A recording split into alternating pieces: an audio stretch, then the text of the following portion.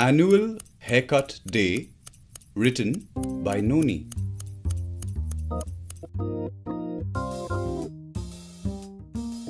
It was the annual haircut day for Sringeri Srinivas.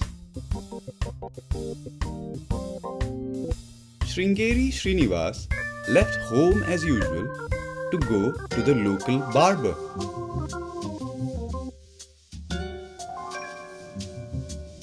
But the barber said, "Today I have no time to cut such long hair." Feeling sad, Sringeri Srinivas went back home to ask his wife for help. But his wife said, "Today I have no time to cut such long hair."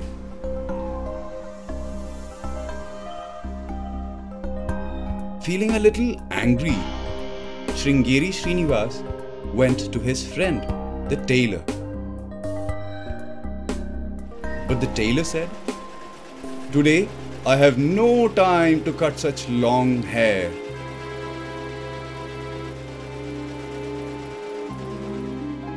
Now, a little worried, Sringeri Srinivas went to one more friend, the carpenter. But the carpenter said, "Today I have no time to cut such long hair." Poor Sringeri Srinivas. It seemed no one would cut his hair on this annual haircut day. In tears, he walked off by himself past the village forest. He sat near a cave and cried loudly.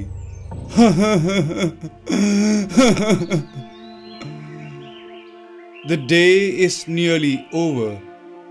How can I keep my promise to cut my hair? Oh God, help me." The tiger, sleeping peacefully inside the cave, was very disturbed by all the noise. He came out, roaring, waving his giant paws at Sringeri Srinivas.